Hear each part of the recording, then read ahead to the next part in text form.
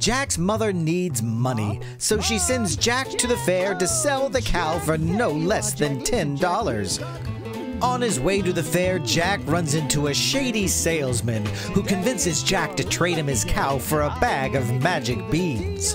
Jack's mom is so upset she throws the magic beans out the window, where they grow into a giant beanstalk. Up the beanstalk goes Jack, where he discovers a golden egg-laying chicken and a giant. Will Jack escape the giant and chop down the beanstalk?